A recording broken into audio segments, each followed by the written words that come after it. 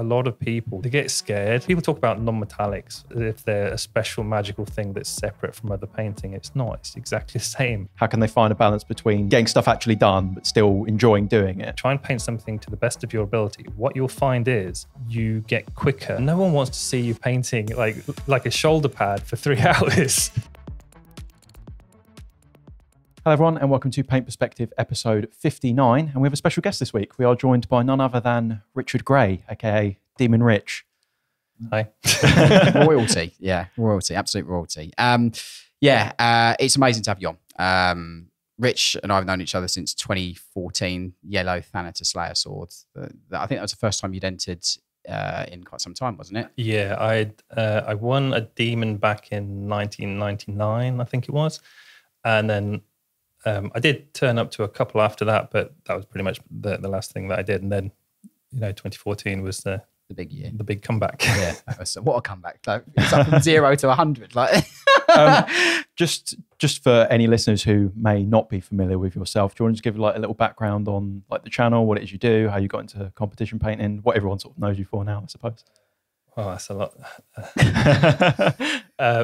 I've always done model painting and things since I was really young, and I went to university to study illustration and things, so it was it's all been sort of built into me, that the whole process of doing nice freehand on models and all that kind of thing. And I always loved the White Dwarfs. Golden Demon was just an amazing thing for me when I was growing up, and then I got my demon in 1999, and it kind of felt like, well, that's it, I've done it, I don't need to worry anymore.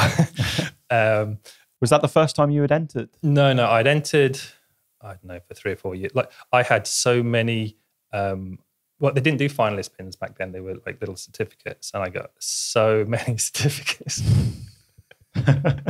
And there's always that thing, same way that you get now for Golden Demons as well, where people are like, oh, it's all fixed or whatever, because you get so many almost there and you never get a trophy. So that was quite funny. But yeah, I got the trophy, and then I just kind of went into painting, doing my own thing. I tried commission painting, doing armies, and that was kind of fun actually. And it's a bit strange because I was mainly painting armies either for myself or other people.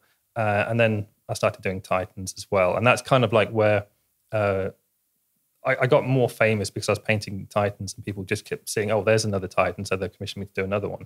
And I actually kind of hated painting them. It's a pretty big kit though, to be fair. Well, that's the thing. There are lots of work just to get them just prepared for painting. I'd imagine that a project like that as well is probably, you spend as much time on the prep as you do even with the brushes. It's more sometimes, especially if you've got like a dodgy cast and filling, sanding, all that kind of stuff. It was horrible.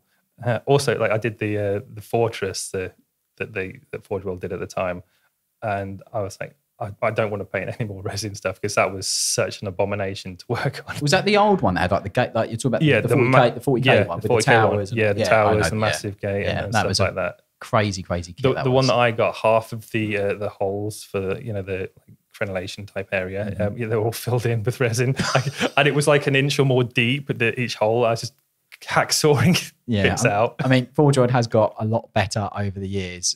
That they don't make that kind of scenery anymore, which is a bit of a shame. But I can kind of understand why, considering the size. But mind you, the new Titans, the size of them and the detail of them, casting's got better, so you never know. But yeah, I know that piece. That was a great bit of scenery. That. So after you completed Golden Demon, then there was a bit of a break for you after? Or? Yeah, a long break. So yeah, like I said, I was just painting my own stuff. I think I'm still kind of aware of Golden Demon. I still bought the White Dwarves and things. Those were my favorite White Dwarves, always checking out the Golden Demon, but I didn't have any drive to get trophies at the time. But I kept still looking at it, I kept thinking, I reckon I could do that. I think I could have a go. I love that. Go, rocks up in 2014, paints an amazing Thanatar, drops it in, Windslayer Sword. It's just the mic, the mic drop. Well, the thing was with that, I thought at the time, I said to myself, if I don't get a finalist pin, I'm going to stop doing commission painting, because I thought, right, I've got to get serious and actually, make some money with it and things like that. So that's like I went all in with it. It was like it was a tough time for me then anyway, because my mother was dying. So like I was just focusing on painting to kind of get away from that. You know, it's like a therapy thing almost. No, totally. I get I think a lot of people treat the hobby in that way, generally speaking. I know that there's a lot of discussion around like mental health and things like that in the Warhammer hobby, especially. It seems like there's quite a fair overlap. It's like escapism, I think, is the main reason a lot of people do this.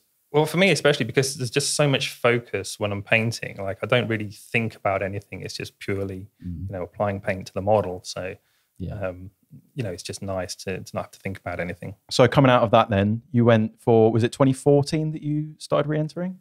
Yeah, so 2014 was the, you know, where I was putting like everything into it. And it was an interesting Golden Demon for me because I'd been away from it so long. I didn't know anyone that was there.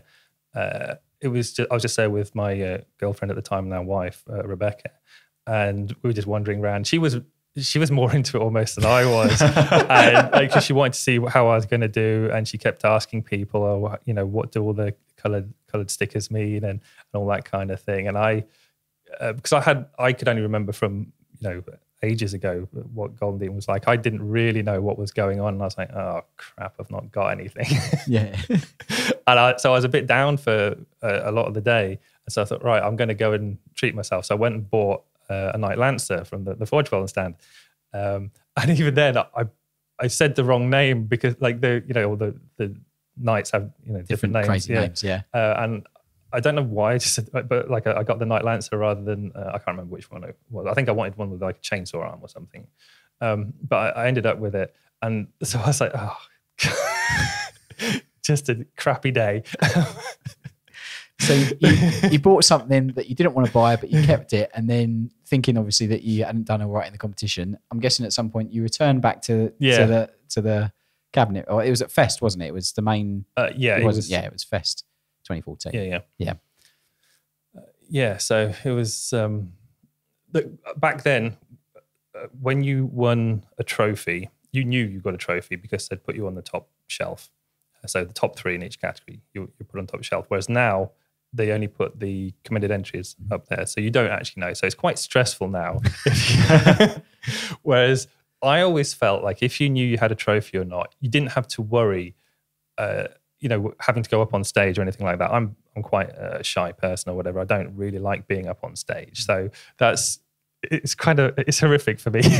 How did you do in 99? Because it must have been NEC, wasn't it? NEC 99, was it? Yeah, because that had a stage. Well, no, they only put the gold trophies up on stage. I got a silver. Oh, right, okay. So you made it out. Yeah, we all got a little handshake down in like a back room. Oh, right, okay. I didn't realise that. Yeah, they took a photo of us, gave a trophy, handshake, well done, off you go. I didn't realise that. No applause or anything. I didn't even realise that because I remember when I was a kid going to NEC and seeing Demon, and because I used to do the trip up with the store, you had like the bus, all that kind of stuff. And I just remember the NEC used to have that long, everyone would be clapping and you'd have that person have the long walk up that like bridge of a up to the stage. It used to take forever. I didn't realise they only done that for the goals. I thought it was everybody. So it shows my ignorance. But yeah. To go back even further then, what was sort of your, like pre-Golden Demon and everything, what was your entry point into the hobby? Like, was it something you did as a kid? Yeah, I mean, I started like the standard, I started off Space Crusade, Hero Quest, that kind of thing. Tried painting those, got some Humbrol paints, big, horrible synthetic brush, just some blob some paint on. Had no idea what I was doing. I progressed quite rapidly as soon as I got some proper paints, and I was trying to copy the sides of the boxes, like on the Hero Quest boxes or whatever, you'd see the painted models. So I was like trying to copy that. But then after that, I tended to try and paint my own designs in a lot of ways, which I just found it more interesting. And I think that helps a lot as well with just pushing yourself, trying to be creative in how you do it rather than copying the box art. I think copying the box art will get you very far in terms of brush control, but it can be quite hard then to move on from that because you're so used to having that guide of what to aim for. Then suddenly you have to paint something for yourself and you're like, what do I do? So I do think like trying to just have fun with painting things is a big help. So was it like the standard painting when you was young? Did you have like a break in the middle in your adolescent years when it becomes uncool? Or I mean, I was always uncool, but you're amongst friends. I was, very typical, loving your sci-fi and fantasy, computer games, all that kind of thing. So, there was a little group of us all the same way. But I was once I got into Warhammer, like I found the White Dwarf, and found that there was like a thing that people collected, and it was quite popular and whatever. I was always sort of not always fully into it, but like I was definitely adjacent to it. Even like when I went to university, I was still buying the White Dwarves. Because for a lot of people, they say that there's like a big break is very typical, isn't it? I didn't do a lot of painting when I was at university. Obviously, you got other things, but there's at the university, was it you said it was, what was it you done? It was illustration. Well,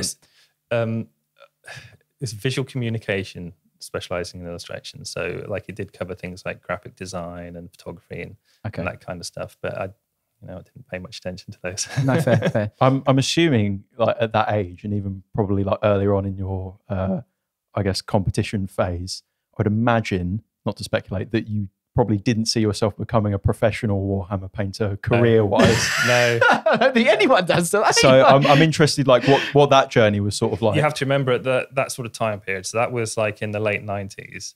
And there wasn't like a big internet, social media thing that really model painting and stuff as a job relies quite heavily on that. So it wasn't really a thing. You either, I guess, worked for Games Workshop or like, some other company studio or whatever. So you mentioned you was doing like commission painting and stuff and around it. Was that something that was sort of like building up on the side and then you was able to like take a leap or? The main leap I actually took was Patreon. I think I was reasonably early with that. I think Ben Comets was like a trailblazer. He was, very big on Patreon. And I was like, well, he's making some money. I think it's hard to get into that kind of thing because there's a massive investment in like equipment. It's not just a case of can you paint. Yeah. It's can you explain what you like. There's a teaching element to it as well. So there's a lot of people that paint very well aren't necessarily good at teaching. There's also just being able to paint on camera, which is horrible. Not fun. Because the problem is you have a comfortable position that you want to paint in, and the camera will be like either one of the other sides or whatever above you, but it's not getting the same angle that you're looking at until we can implant cameras in your skull. eyes or so. So it's very hard to get the precise look to it, and then you're always having to look, have my screen in front of me to just check that it's still in focus or whatever, but even then it's very hard.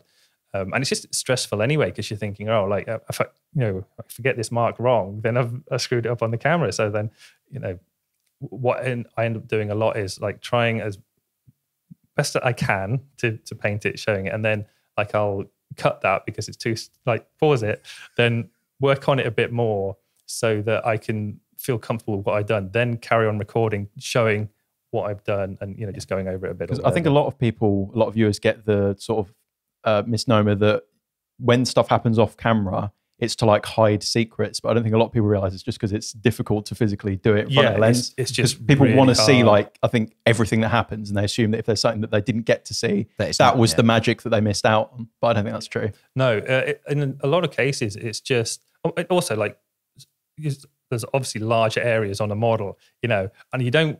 And if I've got to spend 3 hours, say, on like a really deep, because a lot of my videos and stuff on Patreon are more like for Golden Demon potential stuff.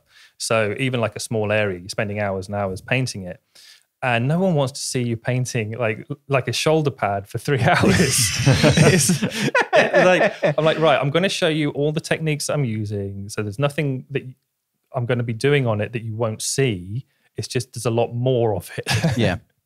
So I think that's one of the things. Like when you are painting something to that standard and you are trying to show how to do it as well as do it, there is no quick way of doing it. You do it the way that you do it, and I always say there isn't an Amazon of miniature painting. It's literally like you have to follow the steps to get to the result. And it takes as long as it takes. Yeah. And the big problem actually as well is if you're doing like very high end stuff that takes a long time, it's actually getting out the content to show it because, okay, so if I wanted to do army painting stuff or very quick sort of flashy pictures for Instagram, you can do those quickly.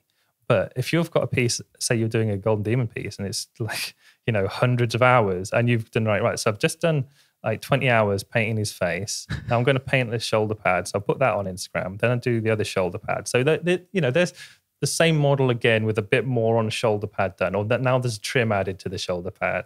It's like, it's just boring updates all the time, but it takes a long time to do that. Do you find that you rotate having several things on the go so that you can vary what I'm content posting, as well as then get the progress? Yeah.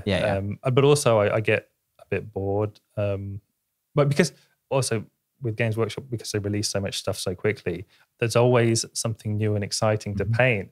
And what I tend to do is I'll paint the bit that I'm most interested in on the model. And I'm like, there's a bit more to do on that. But also there's this over here. So yeah, there's always a new shiny thing, which is, I suppose, is good. I mean, touching upon like it's good that you've got the background that you have and you've been through the eras of Games Workshop and 40k that I think a lot of us have. So I think one thing with me, the difference between me and George is that George, you've been into this. How many years is it now you've been into it?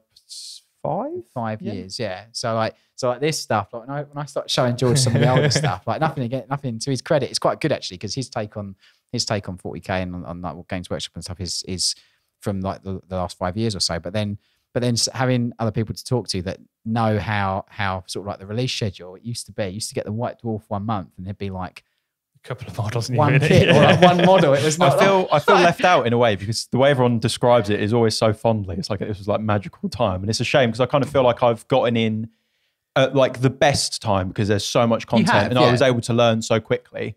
But there's also like so much going on now. You're kind of bombarded. Yeah, you don't have time to appreciate it in a lot of cases. Yeah. So like I get some absolutely amazing models that I want to paint, and then there's another one, and what do you do? Whereas before it was like you just had time to really appreciate the model. You would most likely finish painting it. Even the models that maybe weren't as quite interesting, you still finish them because you weren't going to get anything else. Whereas now it's kind of hard to keep up with it. But at the same time, the models are really good now. So. Yeah, they're quality. The thing is, you didn't have to deal with metals. You didn't have to deal with horrible resin. Resin, like won't talk about fine cast. They're as much as there is like really good nostalgia to those things. At the same time, like I think if I could come into it again and have that, I've never got to deal with any of that. That's like it's still a really good way to come into the industry. And come into learning in that sort of time period. Then, how was it that you learned to paint? Was it just trial and error and like your own techniques? Yeah. You had White Dwarf and that was it. And the White Dwarf was kind of like paint the rest of the owl. It was like that kind of thing. You got, so there's one color, there's another color, and there it's finished. So. Yeah, I don't think I ever bothered using any of the guides or anything like that. I found that I could pretty much figure out how they'd painted something just by looking at the model. And I'm still like that now when I look at other things. So, I don't think there's any kind of special magic behind painting when I see it. Like, I know because I've had a lot of experience. So when I see a model and trying all different techniques and things, it's more obvious to me because I've done those myself, so I can see how they're done. But I think a lot of people get scared on people talk about non-metallics as if they're a special magical thing that's separate from other painting. It's not. It's exactly the same as all other painting, and it's just a case of do you like the look of non-metallics or do you just prefer shiny glitter paint? Mm-hmm. It's exactly that. Well, one of the things that I've spoken about on the podcast on previous episodes was one of my favorite things to do. I guess it's kind of similar to what you're saying is like studying other people's work. Like for me, a hobby activity in itself is like, I'm going to spend half an hour, like just looking at someone's model, like especially when all the Golden Demon entries come out. And it's like you say, like just sort of trying to, I mean, the difference is I don't have the ability to then put that on a model, but I like to think that I'm starting to get an understanding for how things are done. Because I do very distinctly remember like in my first sort of year of painting, when I was starting to feel like I kind of knew what I was doing a little bit, there was still that barrier of like, you look at something and be like, I literally do not understand how they've done that. But like you said, once you start breaking it down, you go, okay, well, non-metallic metal, if you actually zoom in and just forget the rest of it, like, okay, well, it's just black and blues and greys. And it's the effect that people are impressed by. But if you actually just watch someone paint it, it's pretty obvious how it's worked. And there's like lots of different ways of doing it so you can have like really shiny non-metallics, or you can have quite dull non-metallic. The same way as like there's all different materials. All you're doing is just replicating different materials, which is why I say it's the same as painting anything else. Like, you're not painting skin with real skin. You're not, it's that when people say, oh, I like metallic paint because it's metal, like metal colored anyway. It's like, yeah, well, you're not using any other materials for painting the model. Why is metal so important to you? So, okay, it looks shiny, but if you've painted light volumes on the model, the metal moves and nothing else does. So it's inconsistent. But I mean, I understand that it's nice to see the shiny parts on the model. And to be fair, if I'm painting something like Legions Imperialis or whatever, then I'll use metallic paints just because I think it suits that scale a little bit better, because it's quite hard to paint on metallic metal and like a tiny little guy. So, you can very clearly see that it's like a metallic type material just from a distance. And I think maybe part of the mystique around it comes from the fact of the risk of getting it wrong with non-metallic metal is very, very high. So, for example, if you're learning to use metallics paints for the first time, at the end of it, it's still going to look metallic probably or thereabouts. Whereas I'm sure we've all had it with like when you're first starting the non-metallic thing, you're looking at it, you're like, it's kind of like metal, but not quite. Yeah. I mean, yeah, so there's definitely a higher skill level on the early stages. So, if you're using metallics, you just do like a metal layer and then put a wash over it or whatever, and it'll look great. Whereas if you're doing non-metallics, you have to, like, you can do them very quickly, but if you don't know what you're doing in terms of the light volumes, they're just going to look like, grey with white squiggles on it or whatever. You can often see that when you look at like high-end display painters, even like very, very early work in progress stuff, when they're just in the sketching phase, it still looks, they've done barely anything, but everything looks right. And it already starts to look like metal, whereas you might have someone else who's starting to learn out and they've spent hours and hours and hours in blending it, but it still doesn't look quite right. It's actually the blending can really mess people up, because in most of the other types of paint techniques and things, the blending is super important to make it look finished. So they apply that same principle to doing non-metallics, and you can actually kill the non-metallics because you end up with like a soft, smooth transition. So you actually ruin the light volume, and it looks like just the same sort of material as anything else, just like sort of caramel colored. Yeah. If you're doing gold or whatever. That's really interesting, because I've never ever thought about it that way. And like you saying, it totally makes sense. Like when you look at light refracting on metal objects, it's not like a perfect, seamless blend. It's like the light. That goes back, to the joke me and Joe have had, because I actually said this on a previous episode and it kind of fell on deaf ears. But that was where I'd struggled with non-metallics before, was my brain was going, every blend needs to be perfectly smooth, and then I'd kill all of the contrast, and you wouldn't have those big jumps, so it looked wrong. Yeah. So it's like the same issue there. No, it makes perfect sense. But I've never. Previous to this conversation, I've never thought of it in that way. Like when you look at, like, for example, like a suit of armor or something like that, and you look at like maybe like the helmet or the van brace or something, and you see the light refracting on it, the refraction of light is actually in some cases is quite harsh in the way that it is on there. Like, well, and the shinier it is as well, the less. Yeah. And also, like, it depends on like how extreme the curve is and all sorts of things like that. So. Yeah. No, I never thought of that. That's cool.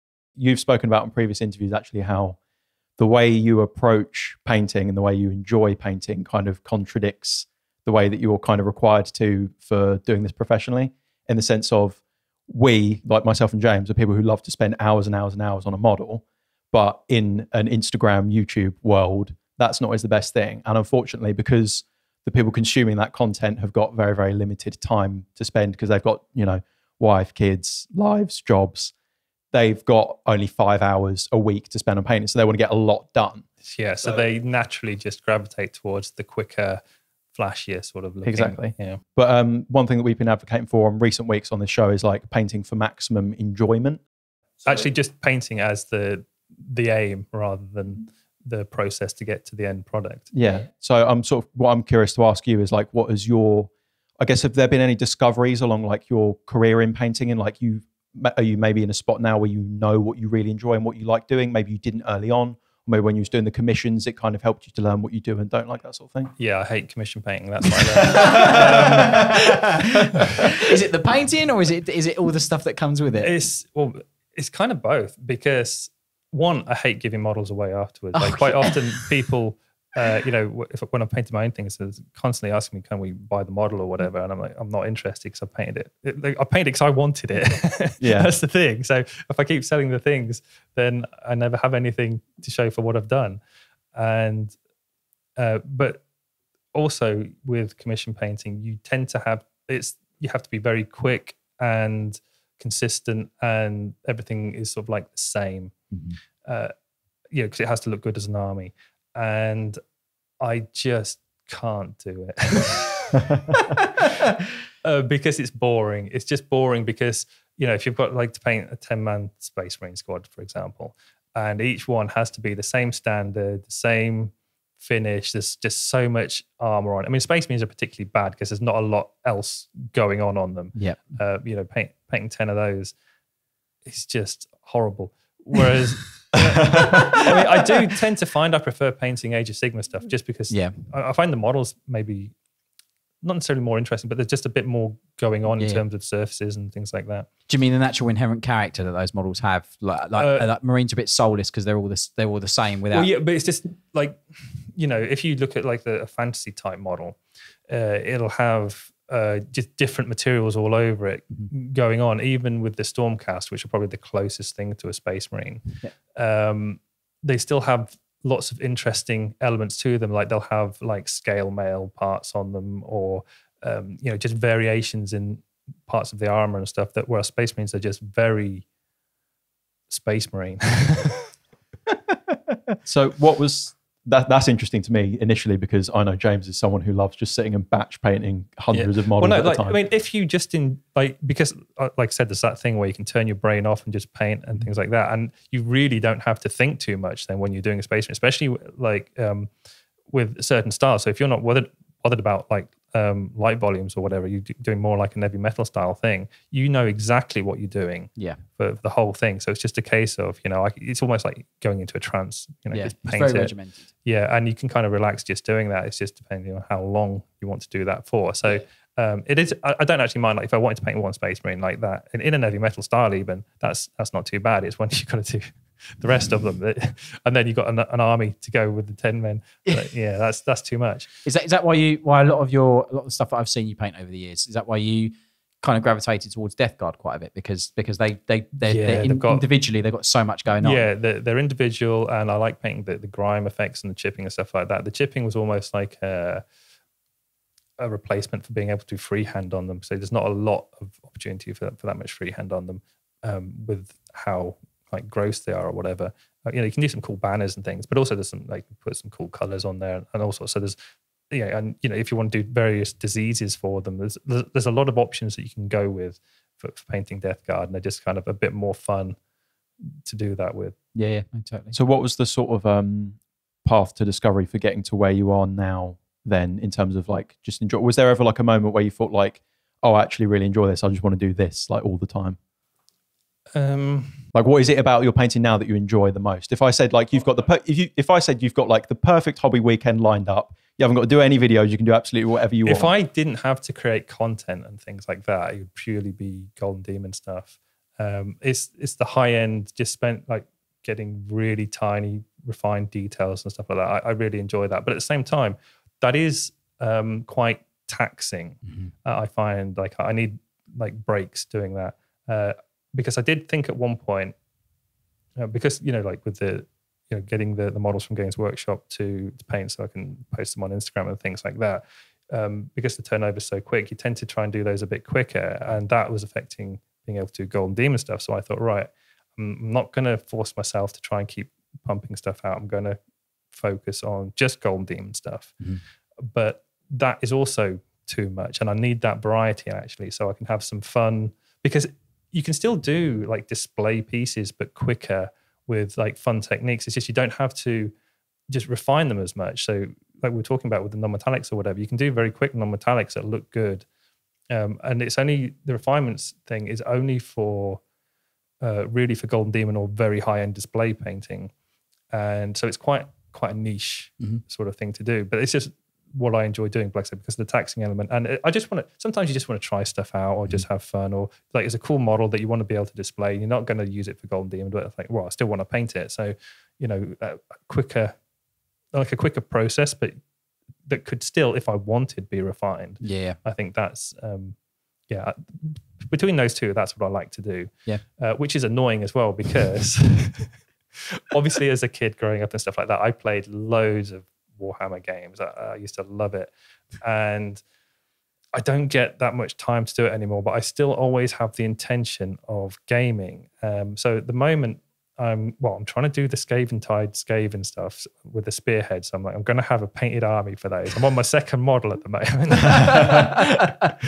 moment. And so it's a bit of a slow progress, because I've done the thing. So I did the Grey Seer. I was like, oh, okay, that was a cool model. Onto the Claw Lord. And I've straight away got into the thing where I've started spending too much time on the Claw Lord. And I've got all these clan rats to do. And how am I going to do it?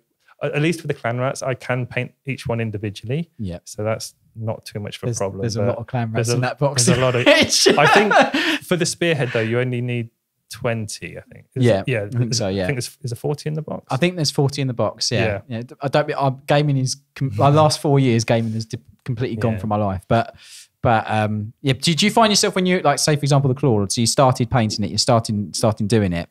Do you find that you get into it and knowing what that model is like, do you find that you're like falling in love with it a bit while you're painting it, enjoying it more and more and more? And what happens is the initial outset plan of like, I'm going to do this for a gaming army, it suddenly goes, oh, actually I could do this just a little bit more on just it. a little bit more. That's what happened with my Blood Angels, and that's why I started out going, I'm going to paint like a nice decent gaming army, and then before I know it, I've painted precisely 5 models because I spent like 20, 30 hours on each one because I was just enjoying it too much. Yeah. Plans derailed, but yeah. As artists, we know how time-consuming painting miniatures is, especially if you want to achieve a high standard for tabletop or display. Life is busy, and we don't all have 8 hours a day to paint. Plus, if you're still early in your painting journey, it may feel that you're a long way off ever owning your own beautiful army for your games. For 10 years, Siege Studios has been delivering bespoke miniature painting commissions to collectors and gamers all over the world. We have a world-class team of artists, from Golden Demon winners to ex-studio painters, collating hundreds of years of collective experience.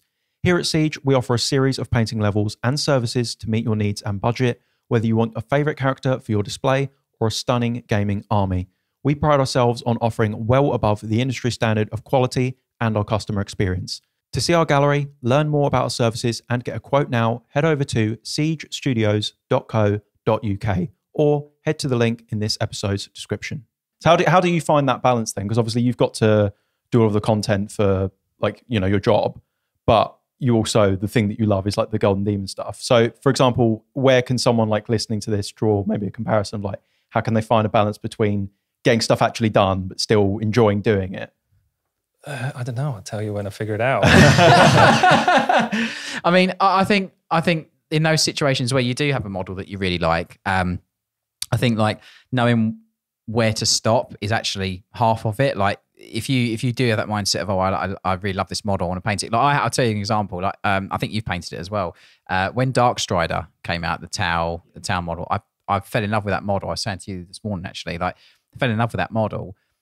And I just wanted to paint it quickly just to get it done because I really like the sculpt or the pose or like just the model in general and some of the little details on it. And I found as I got to like halfway, 3/4 of the way through, I was like, oh, holy crap, like I really want to paint this properly now, and the problem is that it gets, but I think knowing when to take your foot off the gas, maybe a little bit. Do you ever do that? Do you ever like get to a point where you're like, actually, you know what, like I've got all this other stuff over here, or I've got this other entry that I want to do? I am trying to do that actually on the Claw Lord. So what I'll do is I'll be like, okay, I can spend a little bit longer maybe on the face, paint an eyeball with a dot on it or something like that.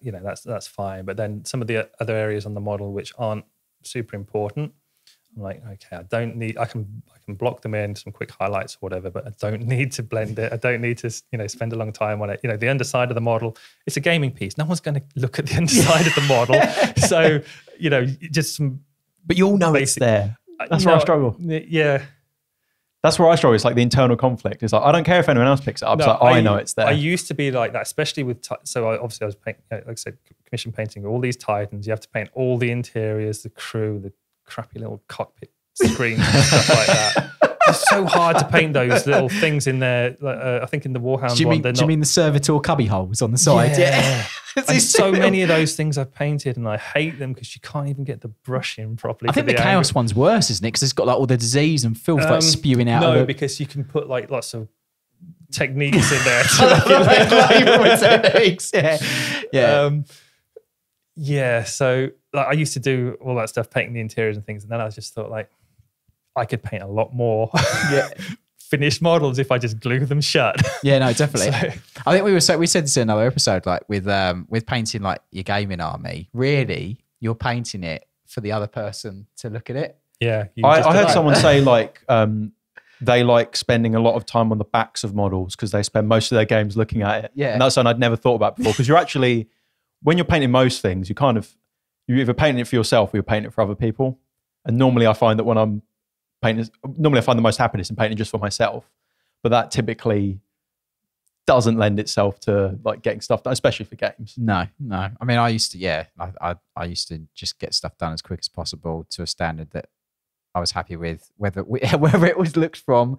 And you don't expect people obviously picking their models up, etc. Like I don't know if this is like maybe some sort of insecurity of mine, but where I struggle is if I paint stuff that's not to the best of my ability or like a presentation of what my ability is, I feel like other people will look at it and think of me as like a lesser painter, if that makes sense. That as in like that's almost like your CV of your painting on the thing. Yeah. That's kind of why I was reluctant to like do like a gaming level like tabletop army, was because I see myself as a display painter and I didn't want to kind of present that forward to everyone and be like, hey, this is what I can do. Yeah, but I think when it comes to that, like you're painting for a purpose at that point. It's like, is this ultimately, is it going to be on a table or people going to throw dice at it? Is someone going to spill a drink on it or pick it up after they've eaten some messy chips or something? Do you know what I mean? Like you're not going to put 30 hours into each model or whatever, how many hours into each model, and then for someone to do that, like. Do you find any of that when you paint like the sort of speed painted stuff that you do for like YouTube and whatnot? Yeah, sometimes, especially with the new stuff. So like obviously we've got it before it's released or whatever, and then we're showing it off, and then there's some other painters that have got the same thing. Then you're like, oh, if they're painting the same thing as me, is mine going to look different enough and interesting enough to be worth looking at, basically? But at the same time, I don't want to spend forever on a piece that I'm not going to use for anything else. It's just something that looks cool when it's done. And like I would have enjoyed painting it or whatever, but like I say, it's not going to be for Golden Demon. It's probably not going to be gamed with. So it just goes on in a little display cabinet and that's it.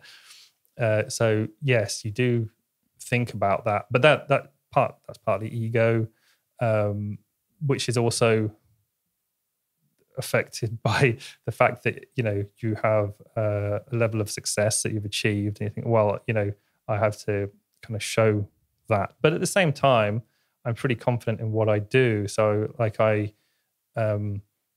trust myself to be able to do it anyway. So it's not like a big issue. I can, if what I painted, I'm happy with how it looks. That's basically the most important thing. Have I achieved what I wanted with it? Job done, move on.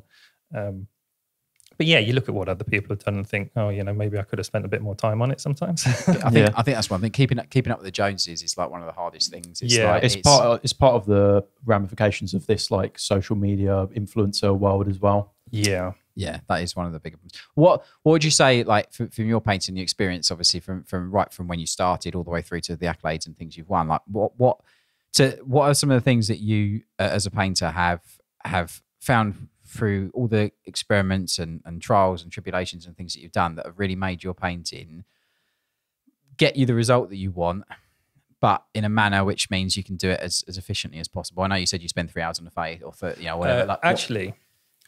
Trying as hard as you can to improve your painting. Like, so for example, painting a model to the best of your ability for a Golden Demon or whatever, it doesn't matter. It doesn't I always think in terms of Golden Demon, but ultimately a Golden Demon doesn't mean anything. It's just like a fun competition or whatever. But you still can paint. Like if there was no Golden Demon, it wouldn't change what I'm doing. Yeah. So I would still, like, you try and paint something to the best of your ability. What you'll find is once you've done that, you get quicker at doing the other stuff. Because most of the time it's the same technique. It's just more of everything, more time, more refinement or whatever, but it's still the same kind of processes.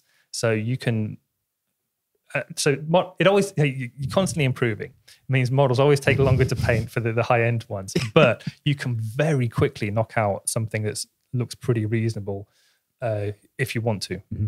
So you find it sort of trickles down then because you've put the hours in on this. It means that doing the simpler things becomes easier. Because what it is you've learned brush control, you've learned how the paint moves, all that. You're learning all the time. So when you come to something, you'll know if you do a brush mark a certain way, what mark it'll make, which is what a lot of people struggle with when they come to painting.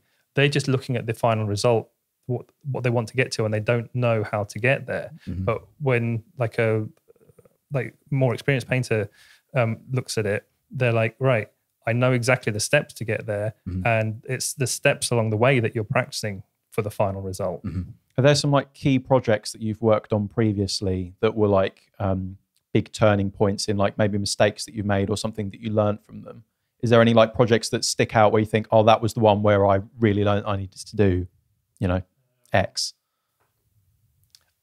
I don't know, not big mistakes. I'm always like looking at the models, thinking, what would I change? Mm-hmm.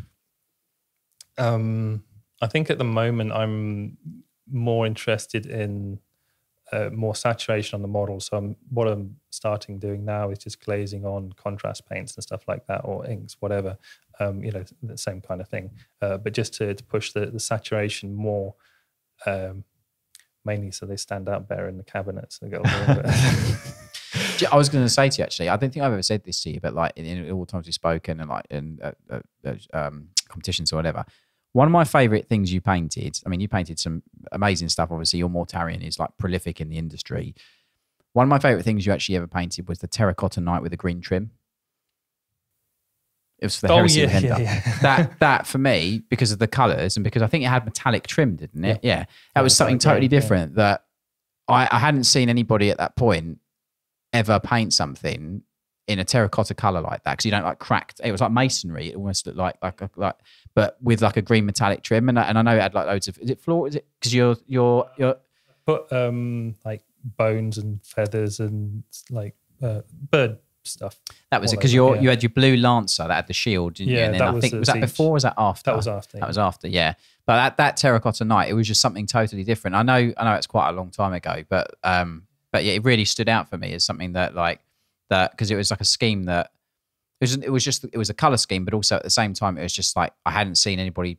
Most people when they do knights and stuff like that, they'd paint them like big robots, big metallic and stuff like that. Where it was way more kind of like, as I said, like mace, like ceramic in its in the way.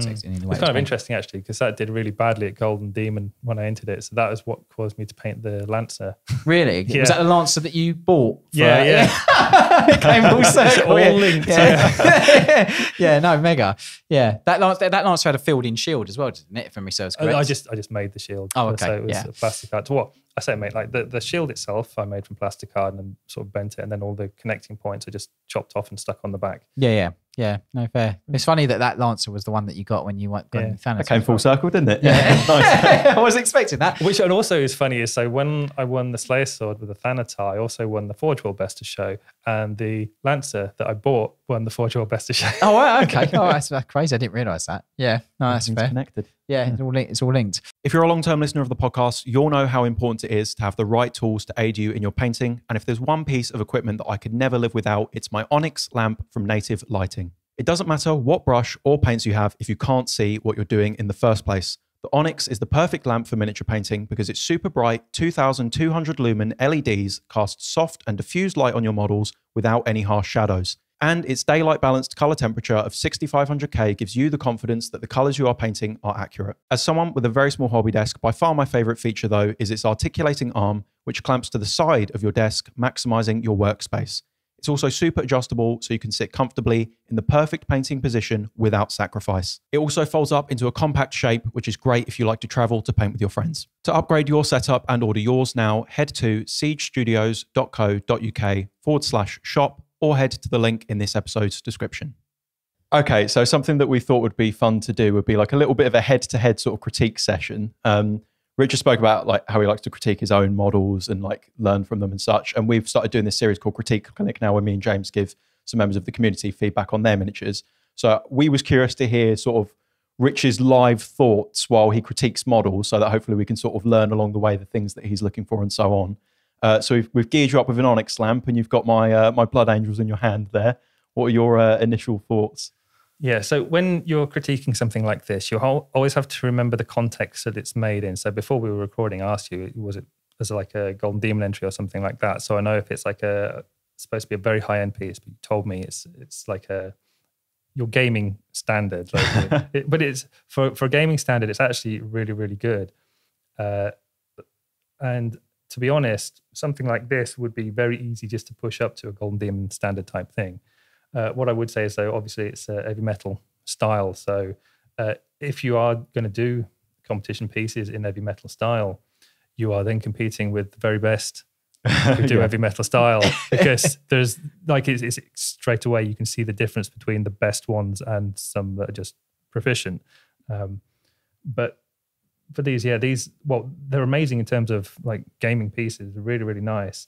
I would say things like the metals are a bit flat. Like there's not a lot going on with some of the metals, and you could have some sort of definition around them. Bits like on the little metal connecting point on the wreath thing on his leg is just looks silver where it connects, and also I think you've actually got a little bit touching the flat of the red.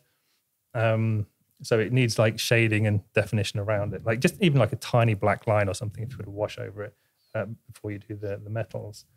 Then the lines on the loincloths, those are a little bit rough. I mean, like it's not something I would say that people would put on like gaming pieces. So the fact that it's just there is actually like a positive, but the lines are not consistent. They're different lengths. There's a different gap between the edge of the cloth and the line at various places. I mean, there's not a lot wrong with them. I'll take that. I would say the banner, and this is more an irritation due to the heavy metal style, but the banner, the creases are not hard creases on the banner, but you have painted hard lines on the creases. So it looks awkward to me because it's basically it's painted the same way as the armor. Yeah, for the edges, and then you've done almost the same thing again, where you do like a little final dot highlight or whatever just to make it bling, and then on the crease on the cloth, you've done the same thing. So it's like it's the same material almost, which I feel you could separate the banner a bit more and just do a bit more with it as well. That's fair. And also like the text on it is pretty good.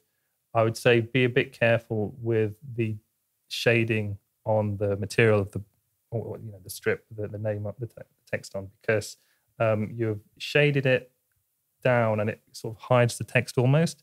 And then also if you go back with the folds as it curls around, the back one's lighter than the front ones, even though it curls around behind. So it doesn't really make sense, in terms of the shapes and the way the shadows would fall. But yeah, they're very good. The edge highlights are super sharp, super neat. I don't like edge highlights on the insides of panels next to trim. It doesn't make any sense. I know the Games Workshop sometimes does it. Still don't like it, but it just looks weird because you've got like 3 lines. So you've got like a red line, then a light grey line, then another it's just I don't understand it. I always thought it was because there was like a recess on the inside on that. You've got like the armor panel, and then you have like a tiny recess by the trim. But the recess is dark still. There's the recess there that's dark still. So it goes like light, dark, light. Yeah, yeah, fair. Yeah. But yeah, no, I mean they are really, really good, and I'm just being harsh for the sake of it. No, I appreciate it. Yeah. I think that's one of the good things, though, is that that we've always said this. I think it's better to just be factual with people, because you then get given something that you can then quantify and then go, right, well, do I want to do that or not? Or we spoke about previously, and this is part of what we said with Critique Clinic, is like a lot of people often say, I'd like feedback on this, when what they really mean is I would like you to say nice things about this. Yeah. And that's never, if you're looking to actually learn. Yeah, exactly. Yeah. And I think as well, giving it's unfair to ask someone to criticize something and then to get mad at them because they said something critical. Do you know what I mean? 100%, yeah. So what are the sort of key things that you're looking for then when you are like holding a miniature like this for the first time? See if it works or not. Like you have to look at, like I said, context matters. And the context of the setting and what's going on the model. If someone's painted something with a really dramatic atmosphere and lighting and things like that, you're judging, does the atmosphere and lighting work? If they haven't done like these, there's no atmosphere or lighting. So I'm not going to be like, well, the atmosphere and lighting is crap, because that's not what the aim of the painting is. So it wouldn't be right to judge it in that way. So you're looking at it kind of in a more big picture sense rather than looking at the tiny specific details. Well, it's both. Like if you've done a bad job on the tiny tiny details, that is also going to be a problem. But it's like you have to look at what it is or try and understand what the aim of the thing is. If I can't understand what the aim of the piece was, it might be my fault, might be the painter's fault. So, experience helps with that kind of thing. But that's quite interesting to hear, because I think that myself previously, and I think a lot of people have the assumption that like when competitions are judged, for example, all they're doing is just looking for tiny little faults in things, rather than, like you said, you're looking at... Yeah, it does depend on the competition as well. Games like Golden Demon stuff has like a slightly different, I'd say, metrics, I guess, for what they pick. It's important to remember as well that on things like Golden Demon, it's not always the best painter that wins. Each competition has their own kind of criteria, and it's not a case of like writing down a score for each individual part. It is looking at the whole piece. So like when I judged at MPO, we weren't picking, so like, okay, the fine details or the non-metallics or whatever, there weren't individual scores for each of these pieces. It was a case of, does the piece work or not? Whereas for more like a Golden Demon piece, I feel like they do push more for contrast and like definition and like finish on the models in particular is kind of important. But at the same time, it also has to fit within their gaming, or rather their world. It's like the IP. lore and IP. You can have pink culture, which makes a big difference to the score. So you can have things that you think aren't as well painted as others, and they actually might not be, but the thing that you think is better painted doesn't fit in with the background, and you might be, well, it's a painting competition, but no, it's a Games Workshop painting competition to fit. It's kind of like, what I compare it to is like, because I learned illustration, we get a brief when you do an illustration. So you're working within a box, and you can be as creative as you want within that box. If you're just doing an art piece, you don't have that box. You just do what you want, and you have to, the success of it is just dependent on, do you hit like the metrics of that, whatever you want to create? Does it work as a piece? So the competitions can all be a bit different. So it's not always easy when someone says, give me feedback on a piece. No, of course. You're like, well, what do you want to do with it? What is it for? That can be a big thing. So if someone gives me a piece that is like purely for gaming and like, can I have some feedback on that? I was like, well, it's not good enough for Golden Demon. So yeah, I say, well, that's not helpful, is it? But so I have to look at it in what those terms are. But for the sake of this, I can look at this and I can pull it apart if you want. Please do, yeah. I mean, like I said, you know me. Like we've obviously we spoke lots about feedback and those stuff over the years, Rich, and you've looked at loads of my pieces and stuff. Like anything that like. I always say this to anybody when they're asking for feedback, like it makes perfect sense to ask people that factually, in your opinion, are better than you, or that have the accolades or the credentials to demonstrate that they are better, because anything that they give you is going to give you the best point of like, well, I can learn from that. That painter that's got more experience than you has walked the path further down the line from you. So I think it's really important to get that kind of feedback.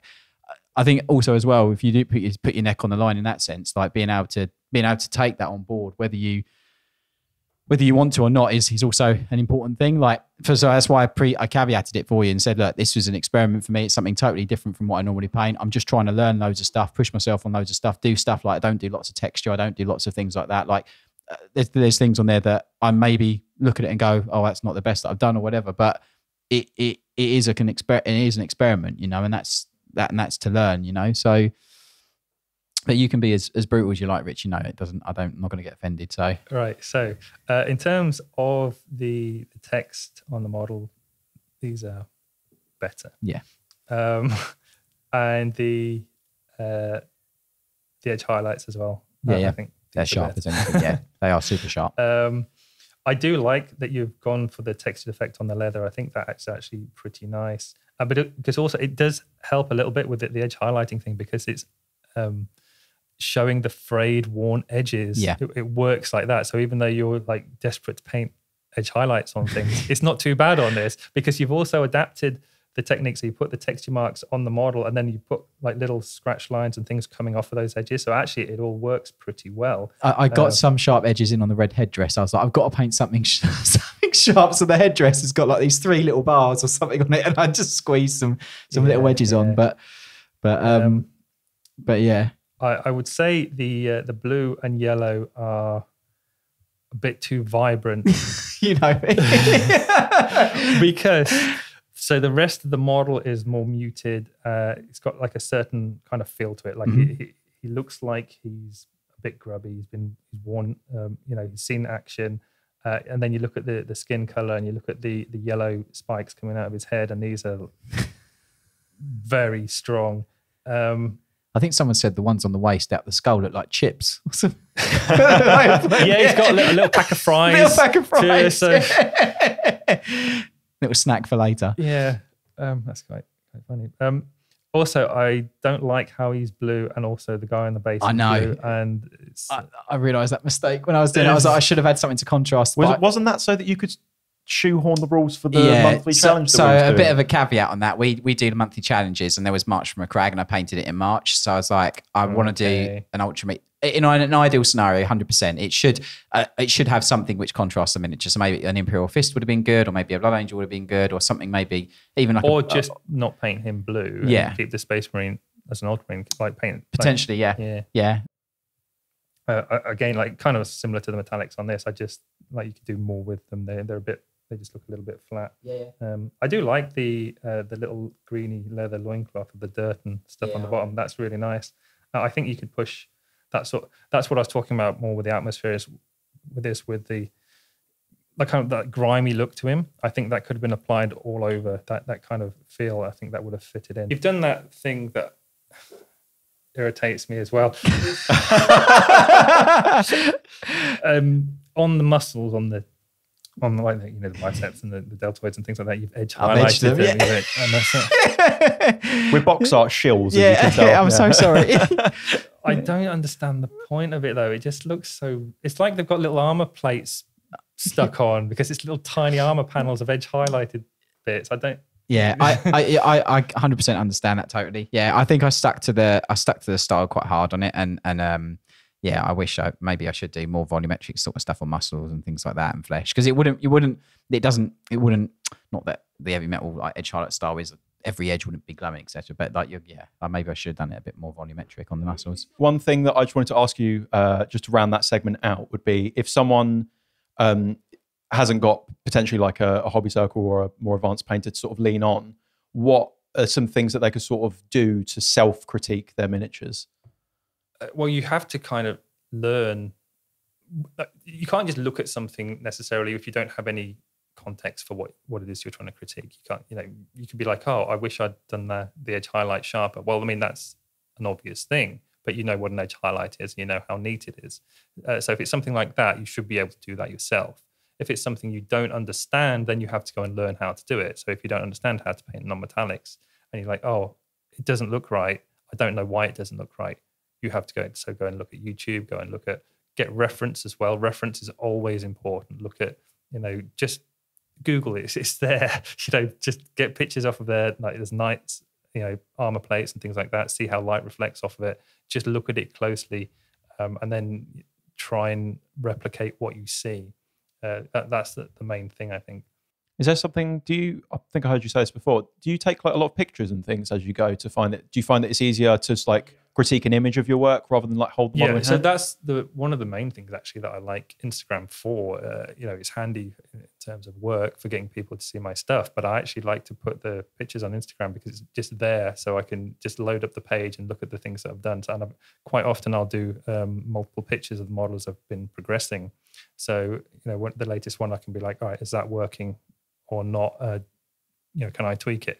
The only caveat to that is it does work more towards, does it make a good Instagram photo when you take so you've taken the photo and do I need to make changes on it? Because sometimes when I look at the model and then I take the photo and then I look at the photo and be like, all right, so I can do this and this to it and that'll look better. And then when I go back and look at the model again, I'm like, actually, it looks all right from what I've painted. It's only when I take the photo that it doesn't look as good. So you have to take a balance. And obviously, people want stuff to look good on Instagram, but don't force things on the model necessarily that it doesn't need. So if you're happy with how it looks, that should be all right. I've definitely noticed on Instagram in particular a tendency to go towards very, very vibrant, like dramatic, atmospheric stuff, particularly when it's on a black background. And the reason that frustrates me is like, I think it's a bit disheartening for people who are scrolling much more casually on Instagram. Maybe they only paint like once a month because it's like a background hobby, and they see stuff and they think like, oh, I'll never be able to paint like that. And it's like, no, because neither can they. Yeah. If you get what I mean. I think so. You get things like OSL is a big one. So like some quick OSL, and you think, oh, that looks like it's glowing or whatever. And it's like, when you see it in the flesh, it's not, because it's paint. It doesn't glow. Like you can use a little bit of fluorescent paint on there or whatever, and that can make a bit of a difference. But the thing is, when you look at a screen image, so if you've got like a white on it, and this is also true a little bit for non-metallics, if you've got like the final highlight as a white, when you see it on the screen, it's it glows because it's on a screen, but it's white paint. So it doesn't look quite the same when you actually see it. And it's something that you have to try and make something look good in a photo and in the hand. It's not an easy balance.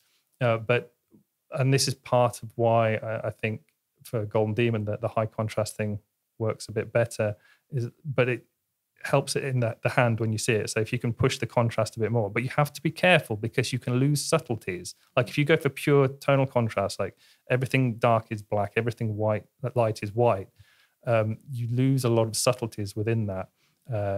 So you have to be a bit careful because it can look great, for being like super high contrast, but it can, you lose, because of that, you lose the subtleties within the detail. So like some super fine textures and things like that. But that's also only within the context of a very high level piece of painting. So, you're looking at it like this, or maybe even with a headset on or something, just to see these details because they're so small and fine. And it's like something that people will never actually see unless it's in the photo.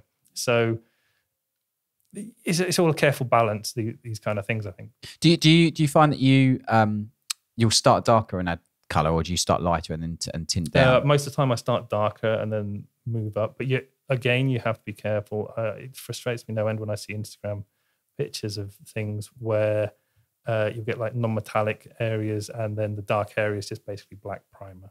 So they've painted the highlights in and then the dark contrasting section is unpainted. Whereas, you can't do, like, it looks fine on the photo because you've got, it's really strong high contrast, and it makes because of the black element, it makes the shine really shine because of the contrast. But when you see it in reality, it's just a black unpainted area. So,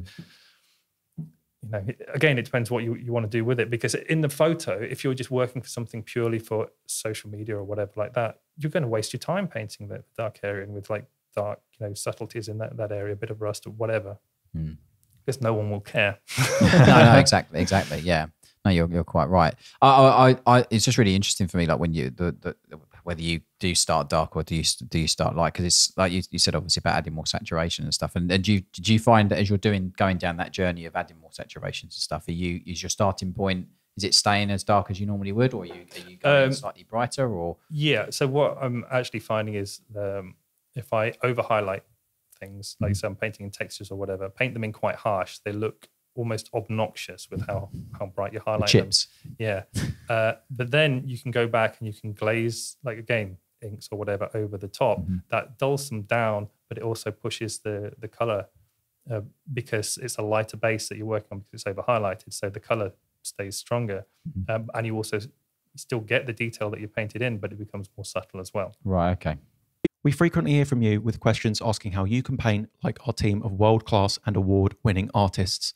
Teaching is something that all of the team here at Siege are very passionate about, and we want to share with you the methods and techniques that we use to paint every single day all of the incredible miniatures and armies that you have seen from us. With the Siege Studios Patreon, you'll gain access to a growing catalogue of over 300 step-by-step tutorials covering a huge variety of colour schemes, miniatures, painting styles, and techniques, from beginner-focused foundation tutorials to full character masterclasses. Each lesson comes in a beautifully designed and easy-to-follow PDF format with accompanying artist commentary with new tutorials added every single week. Your subscription also includes access to our private Patreon channels on Discord so that you can interact directly with our artists asking for questions or feedback. You'll also be supporting the podcast directly, helping us to bring you these episodes every single week. So if you want to take your painting to the next level and make the most of your very valuable hobby time, head over to patreon.com/Siege Studios.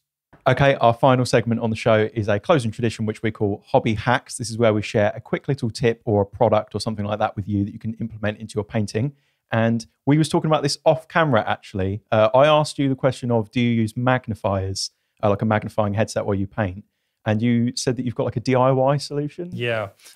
I tried out so many headsets and I hate them all. I know because it's always the same one or two that people buy from Amazon or whatever, like these horrible little white plastic things. They're always uncomfortable for me to wear, especially because I have glasses on. They have like the nose bridge and all this kind of crap, and it gets in the way. It's really uncomfortable if you're wearing them for a few hours, and I just wasn't happy with that. It's junk. And because it's junk, I didn't mind like customizing it. So I basically cut all of the elements off. So it's just the glasses that are left and the connecting point. Then I got some foam and some duct tape, and I put a foam bit so it will go on my forehead, so it's comfy to wear, and it pushes it a bit away from my glasses. So there's no nose bridge anymore. And then I do a strap that goes over the top of my head, and then it goes around the side as well. So there's no other resting point on it. It's super light because it's just duct tape. And it's comfortable. That's the main thing. It's comfortable to wear. I mean, I suppose that is one of the most important things while you're painting is that you are comfortable. Yeah. But no fair. I mean, like that as a product, Rich, if you ever want a little nest egg, I think, My gripe with Joe put me on to the magnifying headsets. And initially I was like, this is brilliant. I should use it for everything. And I found that the more I was using it, it was like messing with my depth perception enough that when I was simple things like rinsing the brush, like putting paint on the palette, I was like sort of, like I try not to use them all the time. I think you can get into the habit of just painting fine focused details constantly, and you lose perspective with the whole piece that you're painting. It all becomes about the detail, and you sort of obsess about very minute things that, again, you can't see if you don't have a headset on.